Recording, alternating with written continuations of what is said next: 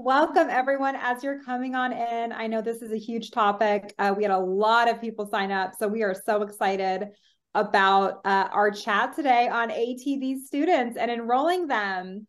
And welcome, Darlene. Oh, I'm so excited to be here, Jen. You know, I'm a proponent of serving students who want to further their education but don't have a high school diploma. So thank you for Yeah. allowing me to have this chat today. So glad that you're on. I met Darlene, was it at FAPS maybe? All right. Oh, yes, STAPS. Mm-hmm. Maybe that was the first time I Or met you. FAPS.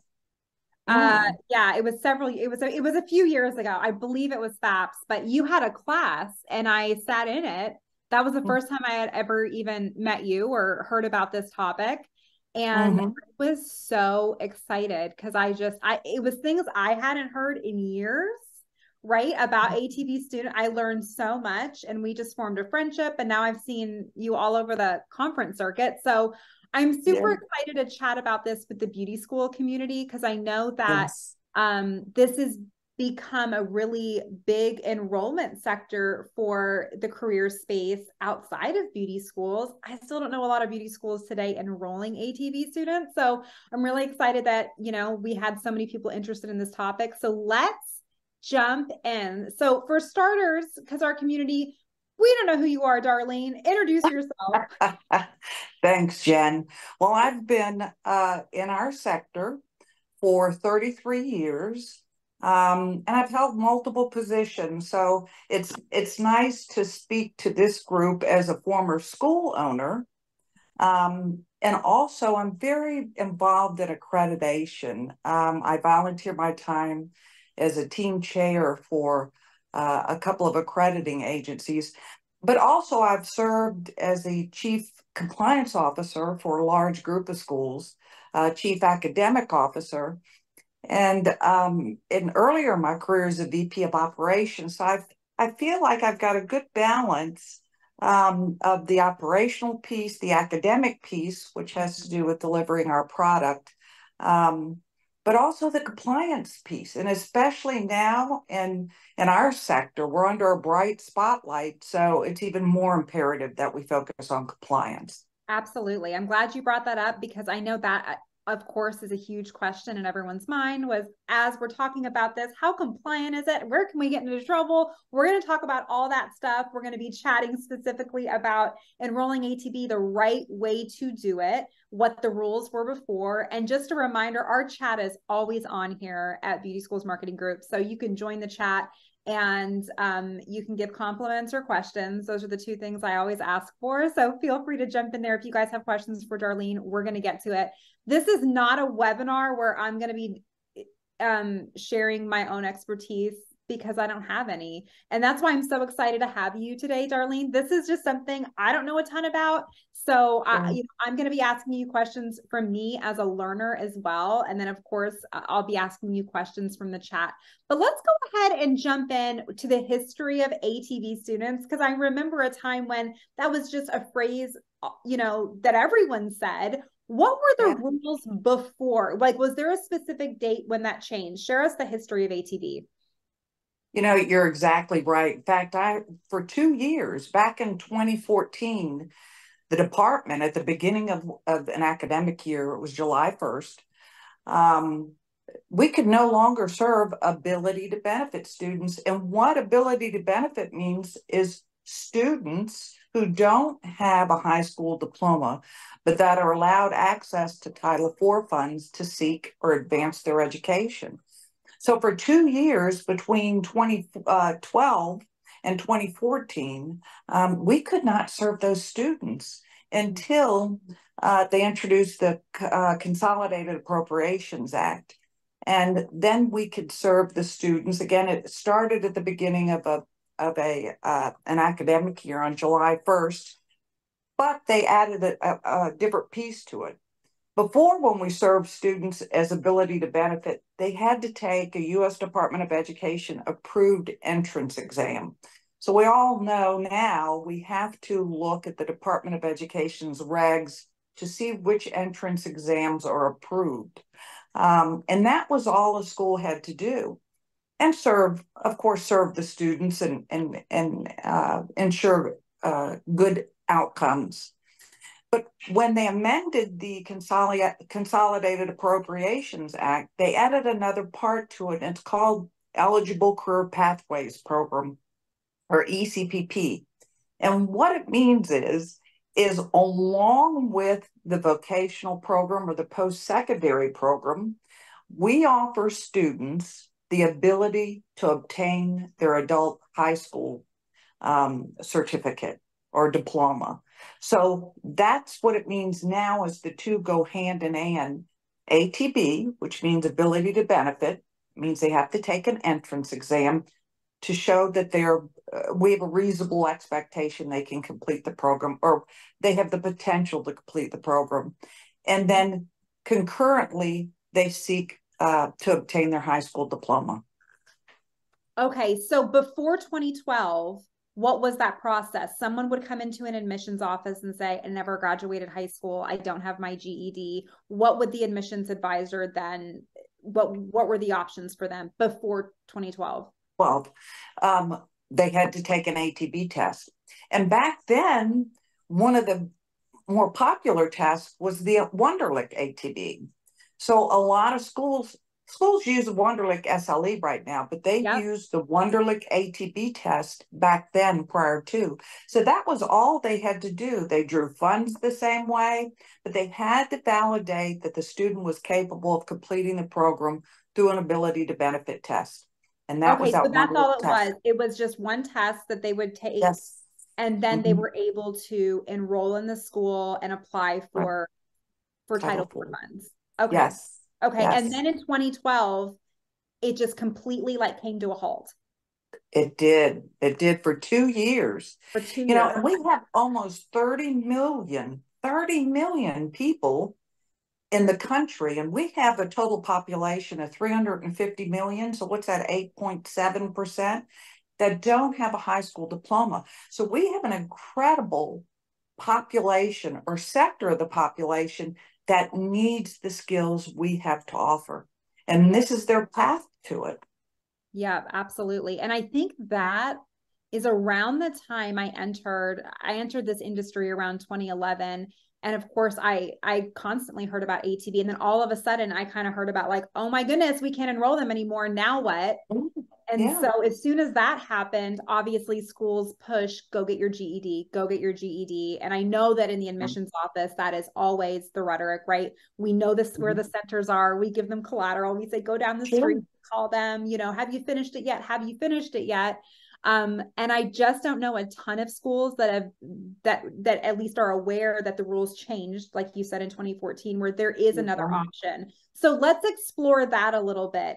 Let's talk about, you called it, say it again, career pathway. Eligible career pathways. Okay, so let's chat about the rules and how schools can enroll ATB students today under those new guidelines. Sure. So it really hasn't changed from pre-2012, except they have to be concurrently enrolled in an adult high school program.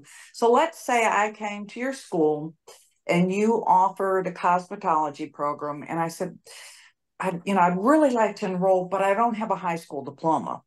The admissions rep would say, well, we have a path to that.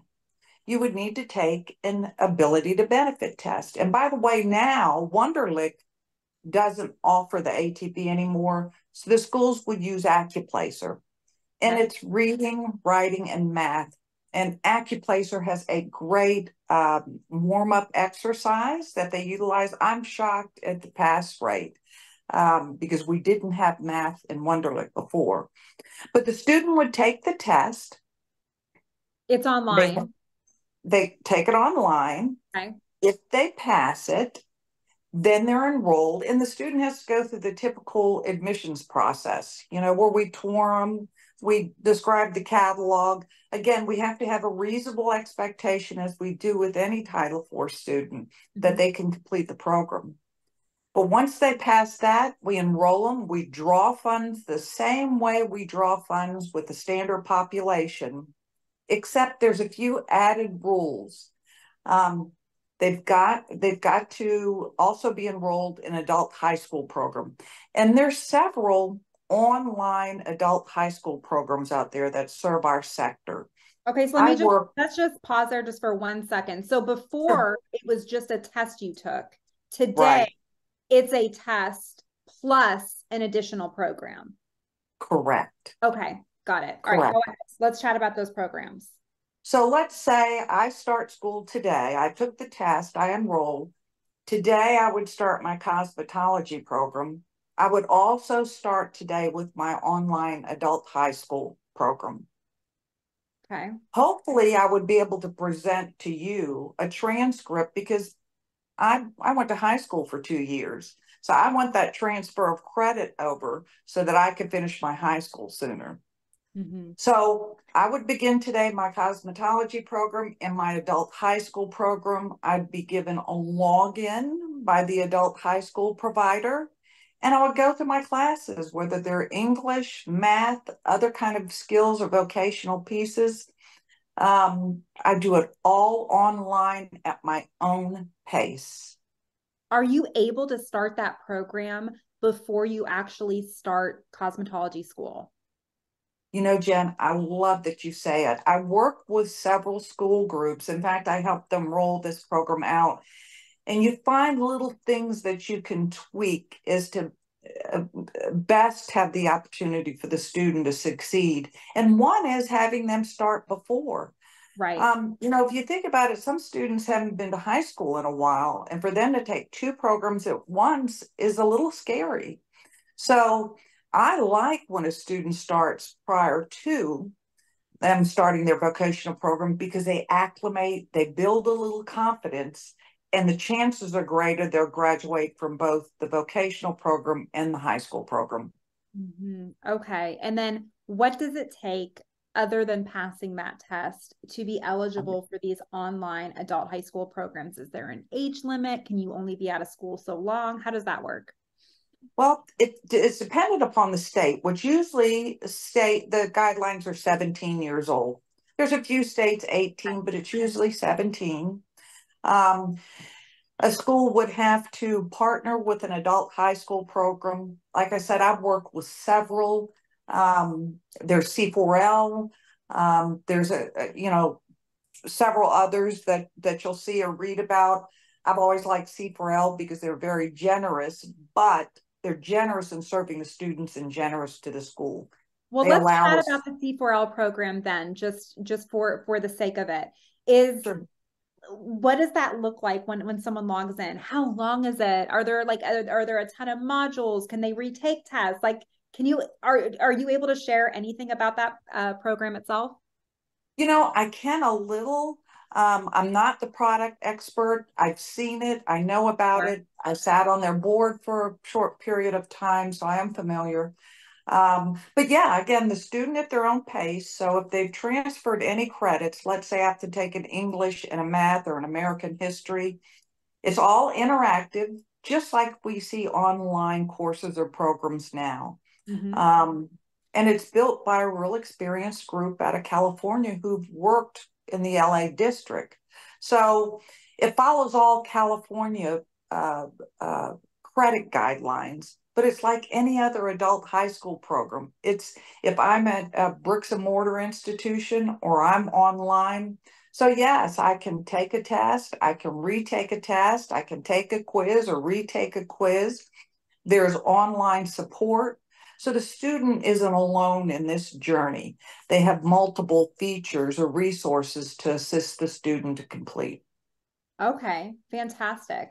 And then on average, we're looking at, I'm sure it's different for everyone, right? We have those people that are like, I'm going to finish this in 2 months, or I don't even know if that's possible, or some people that take a whole year. What does that look like as far as completion goes?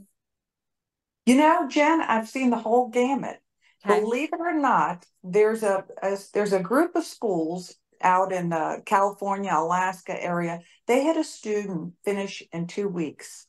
And she had to get all 21 credits because that's the number of credits that C4L follows for 21 for California.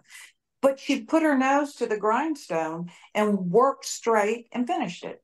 So that's possible. I've seen students finish their vocational program without finishing their high school program, which you could do. Initially, when the department allowed us to serve this population again, they said they had to be concurrently enrolled throughout. So if they were in, I'm going to use cosmetology again, and their high school program, they had to be enrolled and participating in both at the same time. No more. So the student is eligible for Title IV funds, whether they finish their high school program or not. Now, you want them to finish their high school program, because if you had an oversight visit, whether it's a state, an accreditor, or the Department of Education, you want to show that you're able to serve that population. So it bodes better for the school if you show a high retention rate for high school completion, and of course your program. So typically you would want to track the outcomes of your ATB, ECPP students and your general population. Okay, so they technically can finish their cosmetology program before this program, but that's kind of where it might be in the judgment of the school to say, hey, you need to complete this prior to graduation, yes, or before we release your transcripts or diploma or just whatever that is. Okay, that yes. makes sense. Regardless though, that entire time, that entire year they're in school, they can still get financial aid. Do you have to be sending things along the way, like that they have completed this much of the program to get that financial aid, or does just all that happen at the beginning? You don't send anything to the department if that's what you're referencing. In fact, Right. the department doesn't even have to approve this. And that's a common question I get. Do we have to submit something to the department to seek approval before we serve this population? And you don't. You just have to be prepared if you have a program review or a re-accred visit that you track the outcomes and you track all documentation for these students. So as of now, someone did ask that actually. What documentation must the school maintain on the student to show compliance to accreditors and the Department of Ed auditors? Yeah. I love it. I come from the world of compliance. So there's 7 areas. And again, if anybody wanted to roll this out, you know, I'm a proponent of this, and I serve our sector to be able to serve these students. So I'm happy to help. I've built out policies and procedures that have been vetted through one of the premier attorneys in our sector. So I feel really confident with it. But again, my service is here, no charge. I'm here to help serve these students. But there's 7 areas. So once a student enrolls, they take their ATB test, they enroll in your program, and they enroll in adult high school test, program. by the way, someone asked in the chat, did you say SELSA? Accuplacer. Okay. Accuplacer. And Jen, you know, it's less than $10. So the cost to the school is less than $10. Accuplacer has been around for years. They're guided by the College Board, which serves state colleges for years. So any of this information, your viewership or anyone participating here, I have all the information I can send to you and you can send to them. So again, anyway, I can someone did ask about CELSA, SELSA ATB test. Have you ever heard of that? Do you know if that's accepted? I have, and I think it is still, is that the California test? We'll see if she responds. Yeah. Okay. I'd have to look. Again, I can send you the list from the Department of Ed regs that list each entrance exam that's approved by the department. Yes, she did say California, so you're right about that. Okay, awesome. I think it's on there. Okay, perfect. And so go back to those 7 things you were talking about. Sure. So the 7 things are things that we typically do in our schools anyway, because we're required according to our accreditors. One thing, first and foremost, is the concurrent enrollment. So again, coming from compliance, I require my schools to be enrolled the day they start their vocational program. And that way, no oversight agency could say, well, they weren't concurrently enrolled because they didn't start till day 2.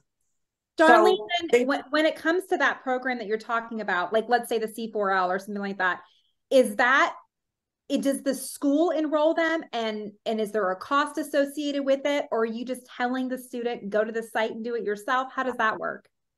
Jen, you ask all the right questions.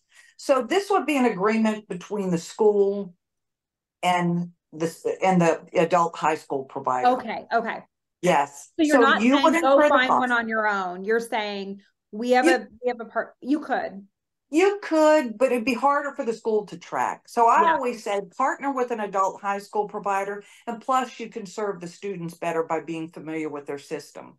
So Yep. you would partner with an adult high school provider. You absorb the cost. It cannot be listed anywhere in the student's tuition. That's one of the 7 areas. So when you list out books or lab fees or tuition, whatever it may be, it cannot be included in there. So no Title IV funds can pay for that. So the entrance exam or the adult high school program. So that's one of the 7 areas. They have to be concurrently enrolled, and it cannot be included on the tuition breakdown. The other is you have to be able to justify that the skills the students are acquiring can serve the community. In other words, there's a need in the community for that skill set. Well, we typically do that now anyway in our schools through advisory board meetings. So that's easy enough to do. Another one is we have to assess our students' academic and career prep progress. Now, typically we do this in our schools anyway.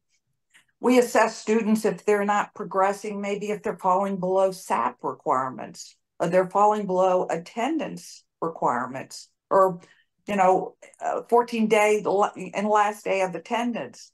So again, we do it right now, and even though it's not prescriptive, we have to set a standard for ATB students. And let me give you an example. I always recommend doing it during orientation.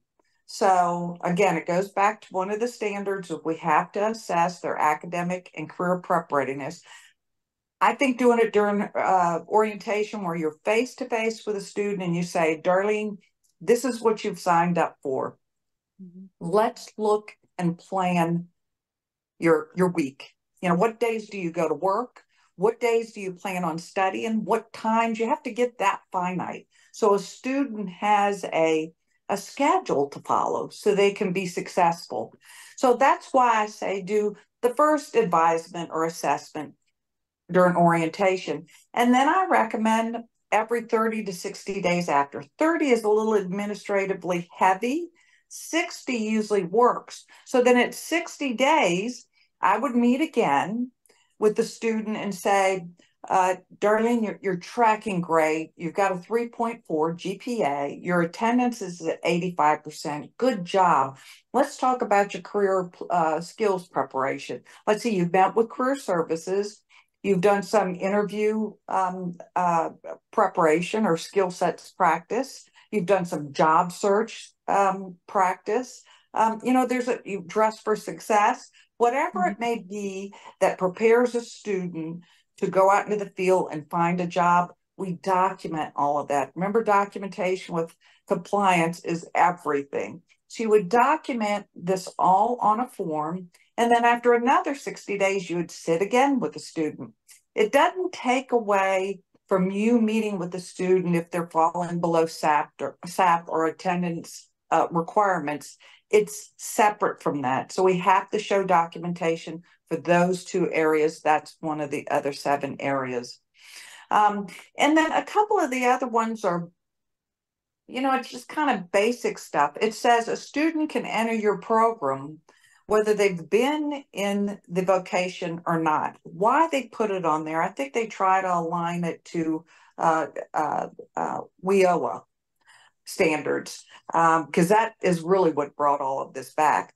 But the other items, the other pieces of the 7 items are very simple and things that we do now. The key areas are being concurrent. having the resources to support these students. Maybe if they lack transportation, we do it now. Childcare, we do it now.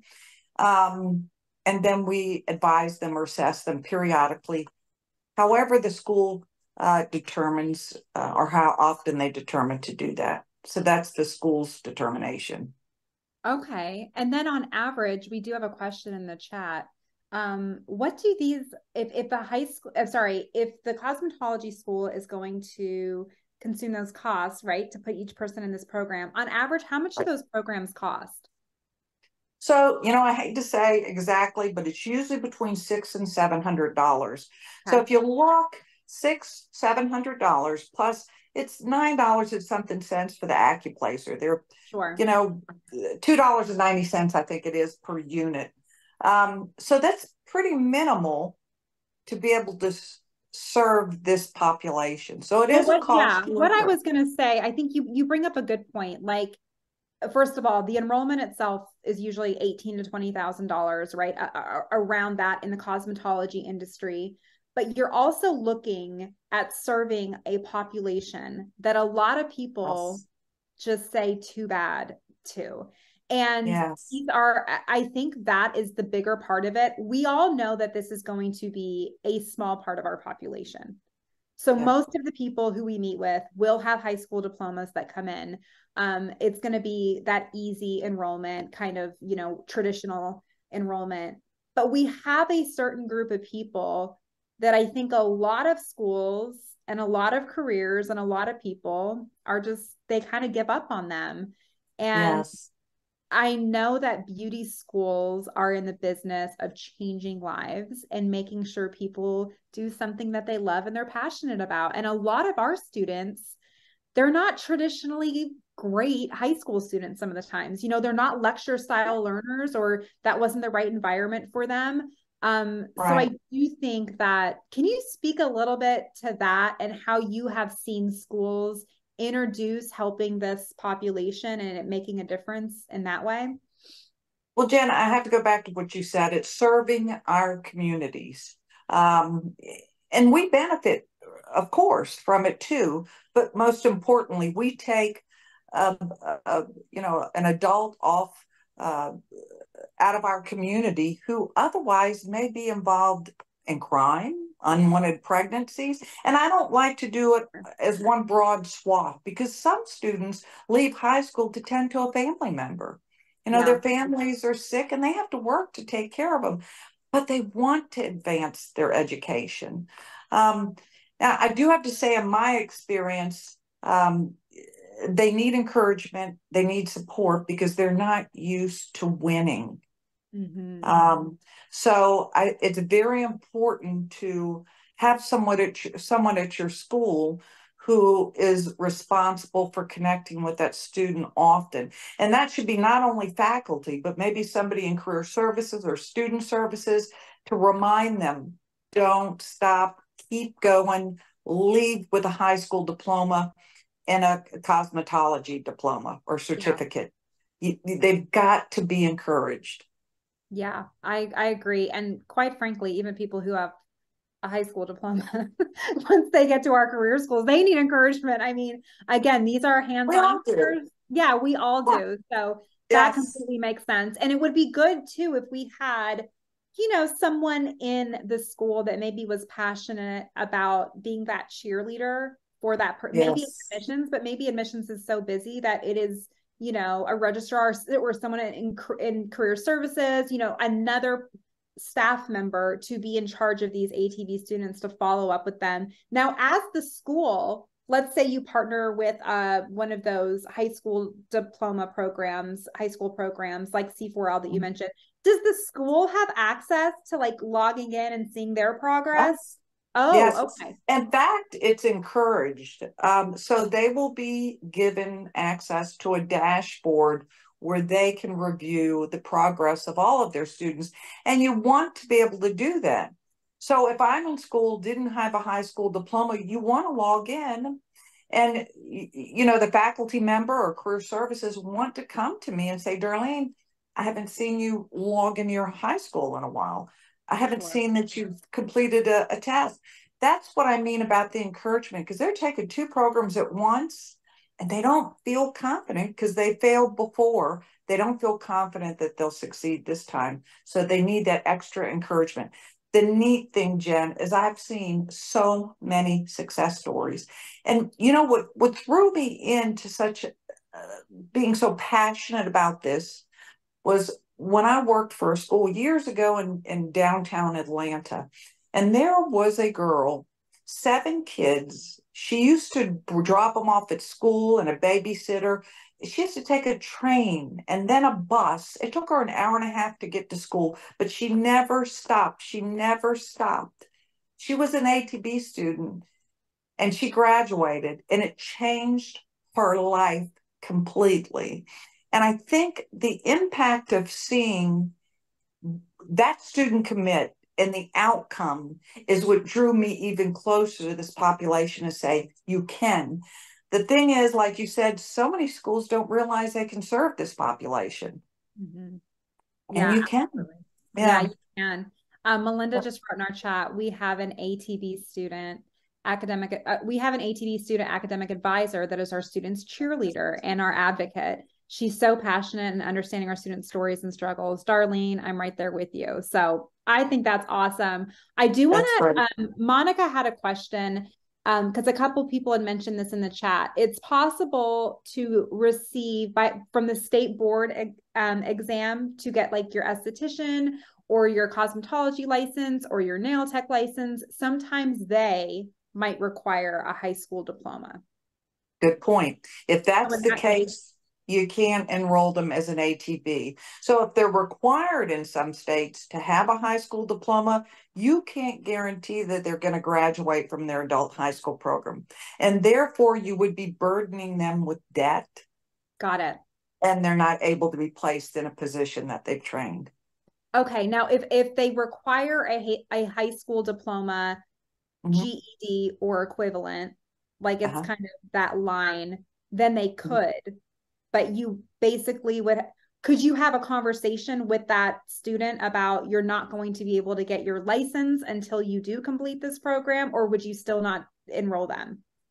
I wouldn't enroll them. And, you know, we have to make that information available to students through our catalog, our student right to know when they enroll, if their occupation requires a high school diploma. I would not enroll them because, again, as much as you say it, they might not complete the adult high school and therefore they can't proceed in their position. And that's just the case with different states or counties. It is by state. So yeah, that is for sure something you'd have to check with your state board, especially for everyone on here, because I know some probably do require that.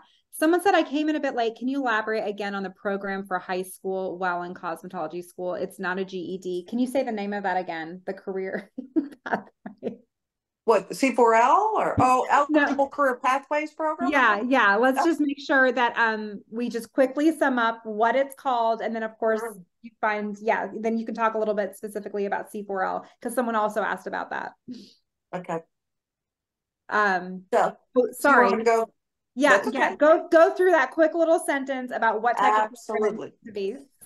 So that's okay. Prior to 2012, we served ability to benefit students, and that is verbiage through the U.S. Department of Education that says a student doesn't have a high school degree, but they want to enroll in one of our programs and have access to Title IV. So prior to 2012, they would take an ATB entrance test. They'd be enrolled, have access to Title IV. Then they paused it for 2 years. And then when it came back as ability to benefit. So it's still an ability to benefit program, but it's tied to more the WIO, the workforce piece. And it's called eligible career pathway programs. Or so they will still take like an ATB entrance exam, Jesse. And then they can get enrolled in this additional program. And tell us about C4L, just so everyone can know how to find that, because a few people are asking about that. Sure. And you know what? It seems so confusing, all of it, but it's so simple. I'll go to C4L, but ATB is no high school diploma. ECPP is they're concurrently enrolled in a high school program. That's as simple as it is. Yeah, I mentioned C4L again. I did business with 3 adult high school providers, and again, there's several that serve our sector. I liked C4L because of first of all, their product. I was so impressed with the people who write and update their curricula and the delivery. It's interactive. That's the world we live in now, and that's what students like to see is a lot of gamification. We want to see them succeed, and so we want them to feel comfortable with the systems. But I also like their dashboard. So what we were talking about is tracking the school having the ability to log in and track a student's progress in high school. Yeah. It's so easy to follow, and they'll also integrate with your system. So if you have Campus View or Diamond SIS or whatever SIS system you have, it will integrate to produce one report. So I like that too. So you could look at attending behavior of a student in their adult high school program and look at their attending behavior in your program, because you have to watch both of them. Okay, perfect. And I did put that URL for that school that you just mentioned, C4L Academy. That URL is now in the chat if you guys want to go there. Melinda said that they actually use them. So they're an online reputable high school program. This project I'm quite fond of, and we've partnered with them. They're accredited. Yes, perfect. And, that's awesome. And by the way, again, I'm happy to share any of the template policies and procedures that I've created, and it goes to admissions, marketing, financial aid.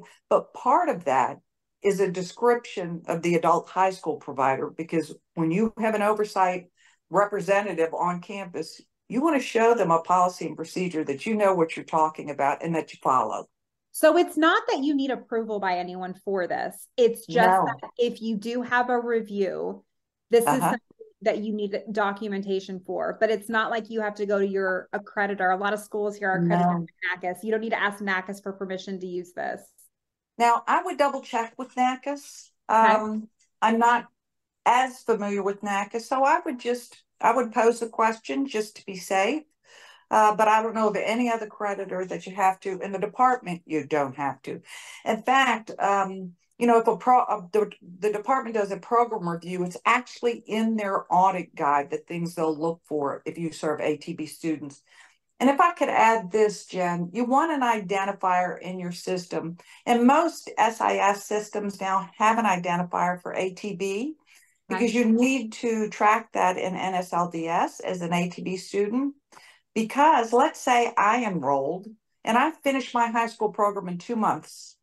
I'm no longer considered an ATB student. I'm a traditional student. So I would no longer be tagged as ATB through NSLDS or internally through the necessary procedures as an ATB student. Yeah. Okay, perfect. Jesse says, so they are taking high school online at the same time as this. Yes, you're taking it concurrently with the cosmetology course. And she says, and they don't still qualify for FA. No, they do. They do qualify for Title IV funds. They do. Which is such a great benefit to schools. And that really is the perfect demographic for Title IV funds. So I think that's awesome. What are some things that we need to be careful about? Is there any ways that schools can get in trouble that maybe stop them from doing this? Is there anything we need to be cautious of?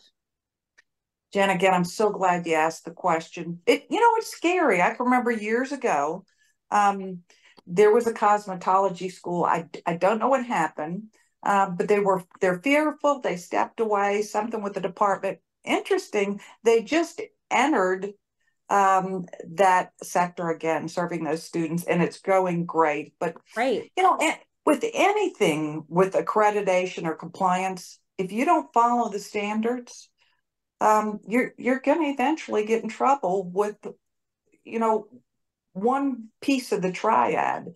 So with anything, you've got to follow the department, your accreditor standards are internal. And this one is more internal because the department is only prescriptive in those 7 areas, but very vague. In other words, the advisement or the assessment of academic progress or career preparation, that's all they say. So you have to build something internally to say, okay, this is going to be my standard every, 60 days. So as long as you follow the standards, your own internal and any oversight agency standards, you're okay. I know everybody reads the news. We've heard about a school recently, not a cosmetology school, allegedly doing things that they shouldn't have with ATB students. And they're paying the price now, and it's alleged. So I don't know. I wasn't there, but it's harmful to us anytime if we don't follow the regulatory standards. Jen, I want to add one thing, because when we were talking about the students that have to have a high school diploma through a state board or a local municipality to be certified or licensed, I had a school group come up with a great idea recently.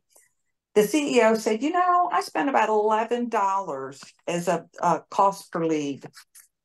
And she said, I think what I'm going to do is instead use that money to pay for the student to get their high school diploma in hopes that they'll enroll with us when they're finished. Because it's really less of a cost. The students would come on campus and take it. So it really cuts her cost per lead in half, because these students would just come to her. Right. Not even advertised. We all have that. Students who come in and want to enroll, and we found out they don't have a high school diploma.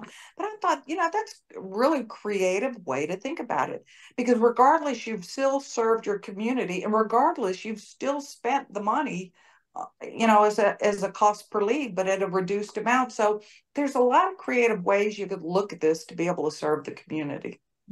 Yeah, I agree. When it comes to people who don't finish, because we know that's going to happen. Yeah. Do you have to return? Someone had a question. Do you have to return Title IV funds? No. You don't. But this is the thing you have to be careful of.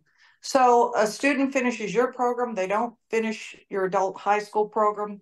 When an oversight agency is on your campus, you want to be able to show good outcomes again, because you want to continue to be able to serve the population. And if you have the resources in place and you have good outcomes for the high school portion and good outcomes for your own portion, there's going to be no question that you're able to serve the population. But you don't have to return any funds. No. So we are really, well, that is also one of the reasons why they have to take that test, right? We want the entrance test. We want to make sure that they will be successful in this. I know we want more enrollments, but it's not worth it to enroll 20 people who don't graduate. I mean, you're going to look terrible for that. I mean, that's not the goal of this.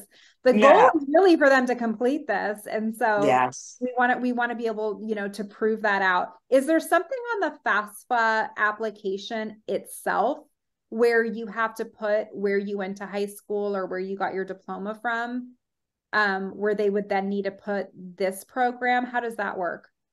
So I'm not an FA guru. I know enough to be dangerous. So Rhonda, you're on. Maybe you should go in the chat, but go ahead. We know in the past, but they have to input their adult high school, but we know it's not a good matching system. Okay. But I haven't heard of anything that identifies them as ATB. Usually students fill that out before, and it's when they get through the admissions process, they find out that they're not, they have to come in as an ATB student. So perfect.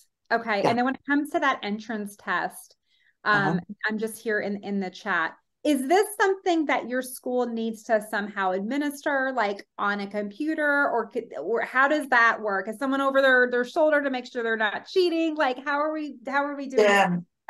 I let you ask these great questions. I don't. People do. We have good people. We have good people. No, it's actually all right. So when Wonderlic was around, we had to hire proctors. If people on this call remember, you had to incur the cost for an outside proctor. And that was actually written into the U.S. Department of Ed standards.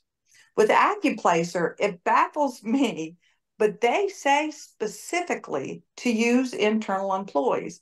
Now, personally, I don't like the optics, right? We used to with ATB, we would have a faculty member work half day as an instructor and half day as a proctor. Not here. It's you use somebody internal. So yes, they would have to be in a room, at a computer taking a test. And yes, somebody would have to make sure that they're not cheating, but it would be somebody internal. Again, not something I favor. I questioned it with AccuPlacer, but they're insistent. They've spoken to their inside counsel. So it would be somebody internally and not an outside proctor. And they don't allow online proctoring, by the way, unless it's an employee. Okay. So that's also really good to know, because there have been schools in the past. I won't bring them up, but specifically, I'm sure a lot of you all know that some schools have gotten in trouble for administering some sort of test like this, or the high school diploma program, and basically feeding people answers. So I know, not good, not good. So we need to make sure that everyone is in compliance here, that people understand, the rules for this. So we could could they go home and study for it and then make plans to come back to the admissions office and do it? Is that what you would you do? Yes. In fact, like I said, Jen, when Wonderlic ATB went away, I was a little worried about AccuPlacer because they have a math component, right? I'm not even good at math. And some of these students who dropped out of high school, I could only imagine. But they have great prep materials. And I'm shocked at the pass rate.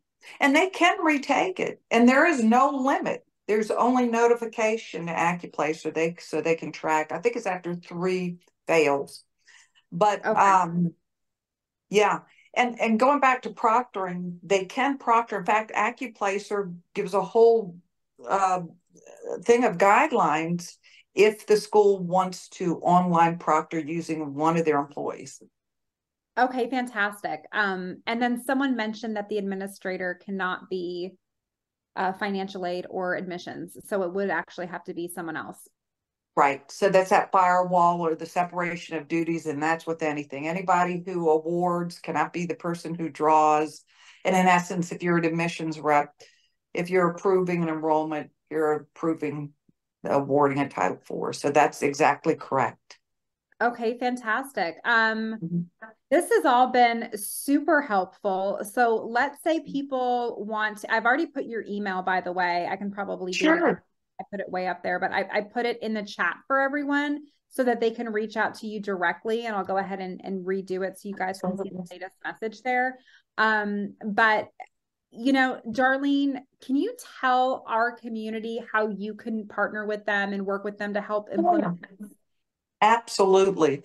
So I do it. I work part-time right now. I've tried to retire, Jen, and I'm actually vice president of compliance for a small group of schools in California. But in my spare time, I work with the schools. So I usually do training online. So we'll do a Zoom or a Teams call. And there's usually a representative from each vertical. So marketing, admissions, and I'll share with them what I've seen works, doesn't work, things to be careful with. And we go through the policies and procedures.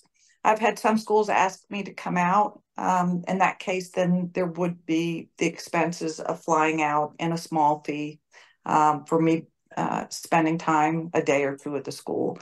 But it's really simple. I always say start small.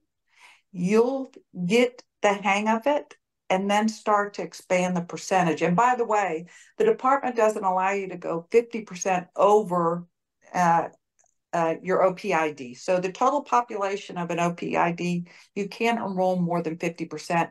I say don't even go close to 50%. Right. I don't think that would be even common. Knowing beauty schools, I would say it would probably be a pretty, a small percentage. Right.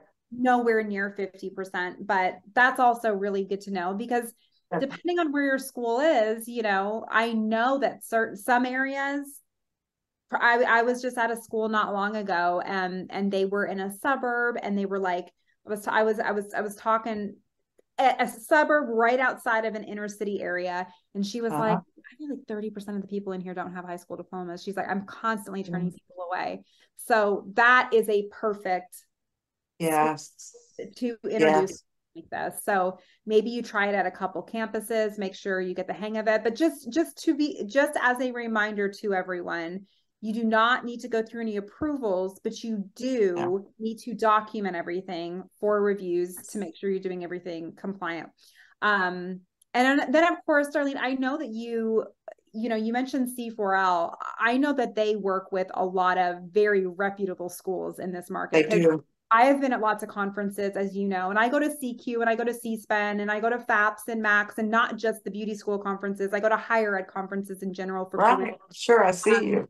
Yeah, exactly. And that's where I find other school owners that I'm just like, oh, like, nursing schools and, different types of schools out there that just offer all type. They use this program. So yes, they do.